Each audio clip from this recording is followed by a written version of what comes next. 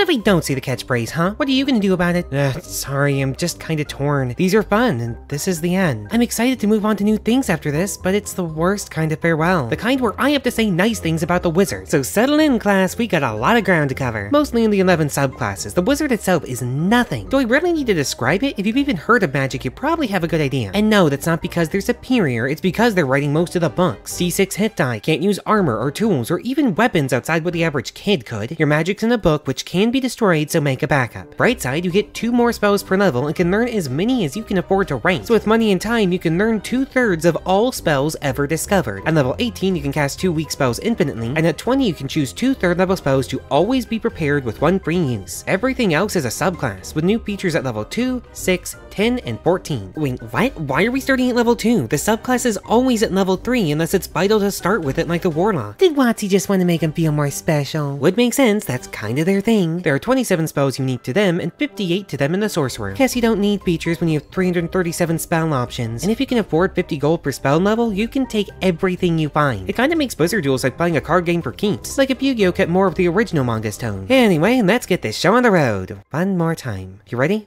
Let's go. Let's start with a standard, straightforward one, Evocation. Most of your subclasses are specializations of a specific type of magic. You can still use other types, but your abilities will make use of or invoke the flavor of the school you majored in. All your subclasses will have 2 level 2 abilities, and the school-based ones will all have one in common. Cut the time and gold spent when copying spells of your school in half. Funnily enough, the ability works best when you don't take spells of your school when you level up. But if there's no spell shop or university around, you probably should. It's mostly there for snagging spells from other people's books. For the Evocation Wizard, your second level 2 ability is Sculpt Spells. You can choose people to automatically take no damage from your area spell if there's a save per half. You know, basically that sorcerer meta magic they have to spend a resource and part of a feature on, only infinite and for free. At level 6, your save for no damage cantrips become save per half. At 10, you add your intelligence mod to 1 damage roll for your evocation spells, and at 14, you can automatically do maximum damage with spells up to 5th level. You can technically do it as much as you want, but you start taking increasing damage each time as you overtax yourself. Pretty straightforward with evocation, both in subclasses and in spells. It's the school of blasting people with every element, it's energy emission. This is for the wizard that doesn't want to think, they want to make things explode. And you know what? When you're in a profession based in killing things, that's not a terrible mindset. Evocation wizards are the premier battle wizards for that reason. Whether you consider explosions an art and yourself the greatest sculptor, or just want things dead with a wave of your wand, Evocation's got you covered. However, since it's the most straightforward one, it's harder to find a magician I can't use as an example, so how about we twist something else? The spellbook. Talk with your DM to approve the change, yada yada, but what exactly is that spellbook? I've seen it scrolled on the hilt of a weapon, primal magic written in codes of woven beans, pockets full of napkin scribbles, and an hour of prep was just binding the ones he needed. Perfectly neat tomes do work, of course, or maybe they're embroidered, or runes on a tablet, or a bag of little hand-carved statues that inspire you. And if your DM doesn't want to take away your spellbook, you can get even weirder. Instead of a book, you cloud watch and find the day's spells there, or they're tattooed onto you, or you've got a perfect memory, but if you don't prepare by pacing around repeating them to yourself, you freeze up from panic anyway. Also, your spells take so long to copy because they're all written in unique ways. Maybe yours are written as poetry, or stories, or in stage notation. It's a picture book with things to remind you of people and creatures and how they did it. Maybe it's all incomprehensible memes from your time in wizard school, or fan art collections that invoke the proper feelings. You could even have it be like a diary entry and you're relearning how you first did it, though you might want that warded, which is what Abjuration is all about. I mean, if you're planning on getting into fights, defensive magic just makes sense. It's guards, wards, removing hostile magic. Abjuration wizards gain a damage ward once per day that works as a shield, and they use it by casting any Abjuration spell, twice your level plus your intelligence mod, and lasts all day, so it's usually active from the start thanks to mage armor. The way it's worded basically makes it a better temporary HP that stacks with temporary HP. You can also have it absorb damage your friends take at level 6. This is especially important because an attack that doesn't break your ward doesn't break concentration, which most magic classes will always be using. At level 10, you gain proficiency in spells like Counterspell that require a check, and at 14, you resist all spell damage and have advantage on your saves. Overall, it's pretty solid, especially for people who tend to freeze up in combat. Your abilities and most spells are either reactionary or used before battle, which also cuts down on your number of offensive spells. Counterspell proficiency is also amazing. You can shut down enemy casters so consistently. Your main goal in battle is survival, because you know that target the caster is one of the first rules of combat. By the way, this school attracts nervous types, so why are you in a dungeon? Are you a scared researcher dragged into battle because dungeons have ancient magic you can study? Maybe you're too poor for magic school, so you're adventuring for spells to raid. You know that dungeoneering might be dangerous, but the School of Hard Knocks teaches quick and you need an edge. Or maybe your party is forcing you in the back because you charge headfirst in the battle. You think your magic makes you near invincible. You're actually really big and burly. You just became a wizard to shore up your magical resistance. You are a war mage and far more than one of those evocation wizards. Anyone can launch fireball fireballs from the back lines, you're putting yourself in harm's way to shield against them and shut people down. Though of course the real war wizard is the war wizard. The war wizard doesn't specialize. Adaptability is key for a battle tactician. You add your intelligence to initiative instead of the usual magical discount, and when you get hit, you can give yourself a bonus to your AC or the save. The downside is that you can only cast cantrips next turn, but +4 on a save is a lot, especially at this level when saves are like DC 12. Now, +2 AC is not the biggest surge, but it does stack with your level 10, +2 to AC and saves whenever you're concentrating on a spell. You'll almost always be concentrating in battle, so if you start taking heat, just stop doing big spells. You can easily have an effective AC of more than plate mail and a ridiculous save resistance. Plus, you're not too far off from 14, where using that level 2 ability also makes 3 people take burst damage. Helps make up for your lower damage next turn. While Abjuration's great at keeping the party alive, you're great at keeping yourself alive. The only non-defensive thing you get is level 6. Power Surge lets you gain a stack of energy anytime you successfully counterspell or dispel magic. Every stack you burn on a spell adds half your level in damage. You also get one on a short rest if you're out, so it's not entirely useless even if you don't run into enemy mages. This is for the wizard that wants to use all those cool short-range spells despite being a glass cannon. I mean, I know I glossed over it, but you have no armor and the lowest HP. Mage armor can help, but you're still not that durable. I would double down on that concept too, be a dwarf or a turtle or something. That or go for like a grung or a halfling, someone who needs all the help they can get surviving. And if you're focusing your infinite magical possibilities on one purpose or school, you need to know why. Maybe War Academy was expected of you, or just cheap enough to afford. Or maybe you aren't trained, you're just an old mercenary who can't keep up anymore and is turning to magic to stay useful. You could have nothing to do with war, you're just a merchant who picked up any spell they thought could keep them alive. Maybe you were sent to learn magic as a tactician, but liked biting too much to stay out of the action. Besides, it's tactical, some of the best spells are close range, and you can take advantage of people getting out of position to attack the wizard who's right there, only to find themselves suddenly surrounded. It's still a dangerous game. If your defense fails, you've still got low HP, but it lets you at least play the close range game without instant death. But if you are fine with a risk of death, you just really want to live on that knife's edge, might I interest you in Bladesong? Bladesinging is an elven thing, but they remove the restriction in Tasha's. Good, they can have their special toy back when they stop considering multiple apocalypses a valid cost for an elves-only clubhouse. Anyway, Bladesong's for wizards who want to take up a sword and go running into battle. You're proficient in knight armor, which is actually worse than mage armor, and a single type of one-handed melee weapon. You also get this special state you can enter called Bladesong. It only lasts a minute and you have to meet a list of requirements and not get knocked out, but it has a host of benefits. You're faster, add intelligence to AC and concentration saves, and have advantage on acrobatics. You can use this state your proficiency times per day, like a barbarian rage for nerds. At level 10 it lets you expend spell slots to reduce incoming damage, and at 14 you add intelligence to your damage as well. Be careful though, cause it's all wrapped up in that song. Except for level 6, which lets you attack twice per attack action with the option to replace one with a cantrip. Attacking multiple times per turn is pretty required for a martial class, so it makes sense you have it. Now all that said, you're still taking a gamble on this one. Your AC can get crazy high, but there's plenty of ways around AC. On the sliding scale of subclasses from warrior to caster, you're among the furthest on the caster side. It can be fun to be a wizard who runs and swinging like the rest of the party. Everyone else dabbles in magic, so why can't you dabble in swordplay? Maybe you like studying fitness and combat as a hobby, or everyone in town knows combat, so even you couldn't escape without something. Sometimes you snap and go into a frenzy of blades, too angry to focus on spell placement and strategy. Or maybe you're just acting out those music-backed fight scenes you daydream about during long study sessions. You think you're gonna be so cool, you'll be just like those anime sword fighters from the videos, but sometimes you get hit and lose your focus and have to go back to Fireball. Or it's just military training and even the wizard needs to know how to use a spear. Though with so many war-focused wizards running around, the smartest thing to go into is probably Necromancy. Always plenty of subjects and so much variety in your spells. Blasting, cursing, reviving the dead to normal life and unknife, astral projection, even some weird healing spells. But as for your Necromancer abilities, you get what you came here for. Casting Animate Dead, getting more skeletons with it, making them stronger and tougher, and at 14 you can take control of wild undead and steal them from other wizards. So smart undead do get a save to break free every hour. You can also do more than just raise undead. At level 10 you resist necrotic damage and can't have your max HP reduced by undead, and at level 2 where you start off you can heal whenever you kill things with a spell. Twice the spell level in health, triple if it was a necromancy spell. I know it doesn't sound like much, but you're gonna have like 9 HP when you get this. Not that much is still a pretty decent amount for you. And look, you can be the cackling evil overlord and have tons of fun. Don't get me wrong, being a villain is great. You can be that cartoon villain who's on the party's side, but only for now, young heroes. There's a difference between being evil and being a jerk, and a lot of DMs who are against evil characters have plenty of those in their campaigns. I think most people are against evil characters because they think they're going to be disruptive, but I have yet to see a disruptive evil player who wasn't a disruptive hero too. As long as the villain goes along with the party, I see no issue. But forget about the villains, but about the friendly necromancers with flowers in their hair and on their skeletons. The ones who are spreading seeds in their zombies, turning them into walking fertilizer packets. Blue-collar workers using them for manual labor and dangerous jobs so people don't get hurt. Picture a society society where you can sign up your body to help out in the mines like you'd sign up as an organ donor. Screw what the book says, necromancy doesn't have to be evil. Yeah, it's the study of life, not just on life. Healing spells have changed school in like every edition, but they were originally necromancy and have been that more than any other school. People keep trying to reclassify because they can't handle nuance. Stop turning necromancy into spells that scare me, school. Most spells are just tools with no moral alignment, and the ones that can be used almost exclusively for evil aren't usually in this school. Oh yeah, the skeletons will roam free after 24 hours. Then redo the spell or end them first. Name a long-term spell that won't keep messing with its environment. What machine doesn't keep chugging after your death? And yours can be undone by a passing pig or dairy cow. Animate dead is mimicking life. It's magical puppetry. People keep saying we're disrespecting the body like they aren't doing the same to animals. The only difference is a sense of self-importance. Some of us are evil, but some of all wizards are evil. At least we're honest and having fun with it. Yeah, not like the enchantment wizards. Not all bad, whatever, but if you're wanting a real evil, that's what you look at. Enchantment isn't really enchanting items like you might expect, it's mostly controlling people's minds and thoughts. You have a few odd spells like Power Word Kill for some reason, but even your host of buffs and debuffs are mostly through muddling minds. As for your abilities, at first you daze someone within 5 feet of you. You can use your actions to keep it going forever and they're incapacitated, but it ends as soon as they're attacked or you're more than 5 feet away. So it's good for freezing something that's about to kill you, but you're basically removing both of you from battle. It's an interesting risk-reward play against a boss though. Level 6 is similar, this time making someone attacking you within 30 feet change target. Note that if there's multiple people closest to them, they can choose the target, so you're not usually making them hit their allies. This also fails if they're immune to charm, which is about a fifth of the monsters, so just be aware of that. Same for 14, where you make a target unaware that they were ever charmed, the main drawback of most mind manipulation spells. You can also make your victim forget hours of memories, make them do whatever you want then forget they were ever there, and you'll have plenty of targets because at 10th level your single target enchantment spells target 2 creatures. Single target is most of your best spells. Forget the mind manipulation, you could infinitely twin Power Word Pain. And look, I'm sorry, but there's no way around like half of these spells just being evil. It's mind manipulation and control. Ripping someone's sense of self away and forcing them to do things they don't want to do is never okay. And even if they did consent, being unable to revoke consent is sketchy as hell. Now the enchantment wizard is strong, absolutely. You can shut down like half the field with some bad rolls, but this hypnosis has no safe word. It's a good thing I allow evil characters because if you're playing one of these, neutrality is a struggle. Do they struggle making friends because they're never sure if their love for you is real? Is your enchanter a master manipulator reveling in their abilities? That's the way I'd run it. Go full supervillain, manipulating your enemies and forcing them into line. Maybe you're a cutthroat business owner, using enchantments to claw your way to the top. The adventuring's just for quick capital after your stores got burned down by a rival. You'll get strong, enact bloody vengeance, then rise again unopposed. And if your DM's fine with you breaking the mold, try out different ways of making these effects. Maybe you use pheromone-filled perfume, or you daze people by teleporting drugs down their throat. Or maybe a fae gave you your spellbook and the power to enchant those who look in your eye, and your hour of prep is just sating her with food and conversation. But if total manipulation is giving you a god complex, put it away. The only divine a wizard handles is divining the future. Divination is basically just the school of knowledge. The future, past, languages, relationships, locations of things and people and what they're doing. Divinations have knowledge, and with it comes power. Knowledge of the future gives you 2 d20 rolls at the start of every day. You can then replace basically any d20 roll with that number. I didn't say any of yours. Any roll made by any creature you can see. If you roll high, the paladin gets an at-will ultra smite crit. Roll low and the enemy's missing whenever you choose. Mid rolls are a bit more tricky, but I find they're best for saves. Your spell DC is good enough that 11's probably not passing unless they're really good at a skill, and a medium roll on something you're good at is usually enough to get by. Those 2 dice become 3 at level 14 because it's powerful enough that one use is still a fantastic level 14 ability. But what about more knowledge in the way of so many more spells? Starting at level 6, casting a divination spell makes you regain a spell slot of 1 level lower, or a 5th level spot if it's level 6 or higher. This means you can use divinations all the time, they barely affect you. Make sure to take Mind Spike so you can splash out level 2 spells like cantrips by mid-game because they just turn into level 1s for Magic Missile or Silvery Barbs. And at level 10 you can save on a few spell slots by getting some utility. Once per day you can choose to see in the dark, see the invisible, or peer into the ghost dimension. Last until your next rest. I just can't overstate how cool Portent is. But don't forget that you have so many spells, you should always be spying on the next room to know what comes next. Though as useful as it is, why are you studying it? Are you a scholar who actually prefers peering into the past and learn forgotten history? Did you lose someone in an ambush and swear it would never happen again? Are you just power hungry and knowledge is power? And do you find it a curse like so many oracles past? Or maybe you just have a crippling need to be the smartest one in the room, and by knowing what's coming next you can act like a problem you are given the answer to is super obvious because you're just that smart. I know that's some of you, that's why I've got my attitude towards wizards. I've got nothing against the craft and I look up to quite a few. My admiration towards the school's founder is why I'm here, and Amelia is one of my closest friends. But a lot of them turn that power into elitism, which is one of my most hated traits, bringing down my general opinion. Turns out that thinking you can outsmart physics doesn't tend to make you humble. It could. Maybe you read things in the stars and feel the weight of how cosmically small you are. Maybe you're so desperate to learn and prepare because it makes you feel weak. You're the type with 10 backup plans for every situation. Or maybe you don't know what's going on, you're just guessing based on vibes. alive. The insanely lucky person foretold by the law of averages to counteract my birth. I've made several people who are against superstition and religion as a concept start believing in petty luck. But if you're looking to make people change, Transmutation has got you covered. More in a physical sense though, really useful. Everyone's always hating on them for being weak or whatever, but I've seen a Transmutation wizard in action and he was fucking awesome. They just take a little bit to come online. I'll admit that the level 2 ability isn't great. You turn a non-magical object made of iron, copper, silver, wood, or stone into something of a different material. It's useful for scamming people or breaking holes in walls, but the fact that it's 10 minutes really limits its use. Thankfully, you have more abilities, like your level 6 Transmuter Stone. You have a special rock that can make it solder faster, resist a damage type off a list, have proficiency in con saves, or have dark vision. The fact that you can pass this around and change its function when you cast a spell makes it a lot more useful than you might expect. It also gets more functions at level 14, letting you break the stone to raise the dead, make someone look younger, completely heal them while curing curses and such, or transform an object into another object. Having a free raise dead or full heal is wonderful. Oh, and level 10 gives you polymorph and lets you cast a restricted version once per day for free. It's good for travel and scouting. Look, I'm not gonna sit here and say they're the strongest by any means, that's probably Divination, and if you're a DM, I'd suggest making a new second level ability or at least reducing the time. But to be fair, with this school, your discounted spell really makes a difference. You can learn 69 transmutation spells, and they're the best ones. Tons of buffs in utility, but also teleportation, flight, breathing fire, shape-shifting, spells like reverse gravity, disintegrate, haste, time stop, and of course my favorite spell, catapult. Launching random items at people is the best. Like, we've been glossing over these spells, but wizards have it all. Transmutation is one of the schools that benefit the most from having creativity at the table. You affect your friends in the battlefield as much as you do your foes. You're a battle tactician molding the field, a scholar of the building blocks of existence, or the type of person who makes things like the owlbear. Whether you're a mad scientist or a humble engineer, transmutation magic is my favorite spell school. Though to be fair, the next two are contenders. If you can handle even more creativity at the cost of physicality, illusion is for you. Illusion spells are all about misleading, distracting, and invisibility. Though you do have a few damaging spells, sometimes belief is nearly as good. You'd be shocked at what the body can do to make its perception reality. The placebo and nocebo effect are absurdly strong. Now, as for the subclass, a creative player will have a field day with a catch. Put a pin in that thought, we'll come back to it. At level 2, you crank up the minor illusion spell to have all of its effects at once. Your illusions can be visual and audible. A crack in the wall with a growling creature, a terrified goblin that actually screams, etc. And it takes an action to even try to disbelieve. And honestly, if it's me running, having both really eliminates most reasons people would even try. And even better, at level 6 you can change your illusion as an action. If you need a different one, you don't have to waste a slot. Now most of these only last 1 to 10 minutes, but you can get some use here in a dungeon or crowded area. Especially since you can change the audio, so you can basically have it hold a conversation. And if they try to prove it fake by touching it, at level 14 the illusion can just become temporarily real. Or at least you can make it partially real. Like if you make an illusion of someone climbing a ladder, the ladder can actually be real for a minute. So as you'd expect, your illusion spells are cranked up to 11 here. The only thing not aimed at a spell is your level 10 ability. You can make someone automatically miss their attack against you with an illusion of yourself, and it's once for short rest, which is pretty nice. Honestly, it's my favorite defensive ability, since as a wizard, you really shouldn't be getting attacked much to begin with. Now let's go back to that part I told you to remember. The illusion wizard can be one of the best of all, or the worst by far, and it depends on both you